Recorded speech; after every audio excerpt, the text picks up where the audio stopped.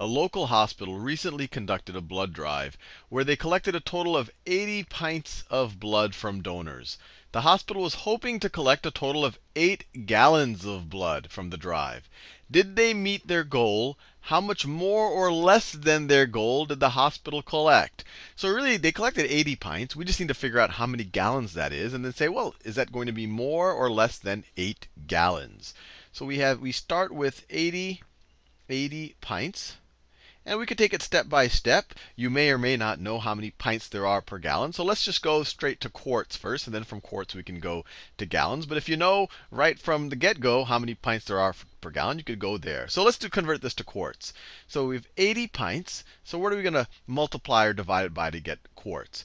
Well, one way to think about it, you're going from a smaller unit, pints, to a larger unit. So you're going to have less of that larger unit. So you're going to divide.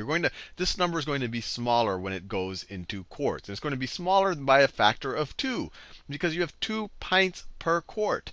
So you're not going to multiply by 2. You're not going to have more quarts. You're going to divide by 2. So you could say times 1/2. This is the same thing as dividing by 2. And we'll make sure that the units work out. We have 1 quart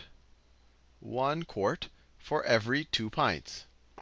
Or you could view this as 2 pints per quart, or 1/2 of a quart per pint. Either way, the units work out, and you're essentially taking 80 and dividing by 2, or multiplying by 1/2, and you get 40 quarts. And I want to make sure that your brain does it both ways. Because when you're just doing it, you don't have paper, you don't have the units around. You should just think, hey, 80 pints, there's 2 pints per quart. I'm going to have half as many quarts. I'm going to have 40 quarts.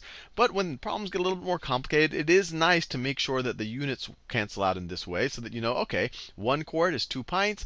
Pints in the denominator, pints in the numerator. Cancel them out. I just left with quarts and 80 times 1/2, which is 40. So we have 40 quarts now.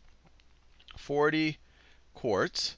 And now we can convert this to gallons. We know that there are 4 quarts per gallon, or that 1 gallon has 4 quarts. And once again, we're going to go from a smaller unit to a larger unit, to gallons. So we know there's a factor of 4 difference. And since you're going to a larger unit, your brain should say, hey, I'm going to divide by 4. I'm going to have a factor of 4 fewer gallons, because it's a larger unit. And to make sure that units work out, you just remember, well, we have a quarts up here in the numerator. You're going to want a quarts down here in the denominator. And we care about converting into gallons. And 1 gallon is 4 quarts. And this will work out. The quarts will cancel out. And notice, you're also dividing by 4. 40 times 1/4 is the exact same thing as 40 divided by 4, which makes sense. We're going into a larger unit.